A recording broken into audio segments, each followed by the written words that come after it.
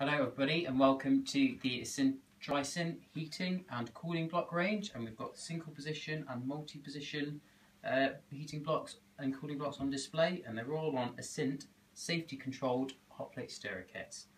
So one of the key advantages of these particular blocks is that they're made of fully anodised aluminium, so they're chemically resistant, and also they've got removable feet, so they can sit on any existing standard hot plate stirrer that you already have.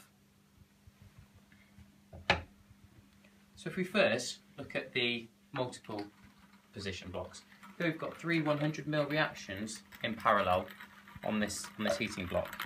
We can actually go up to three 250 or even three 500mm using a slightly larger DrySyn multi-block as well.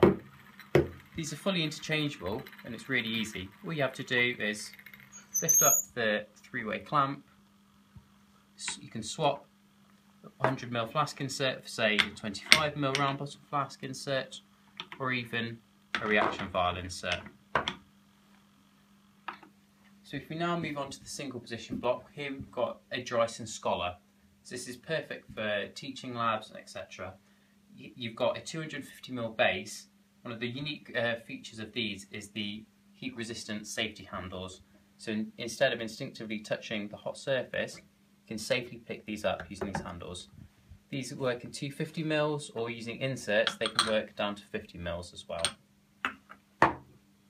Nextly, we've got the larger up to 1 litre base, what's called the DrySyn Classic.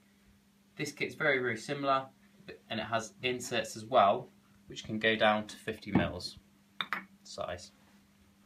Here we've got what's called the DrySyn Snowstorm. This is a heating and cooling device, so you can vary in temperature between -60 and +160 in conjunction with a heating cooling circulator. You can carry out all these reactions under a net atmosphere using this glass dome, and also you can interchange vials and flasks with this as well.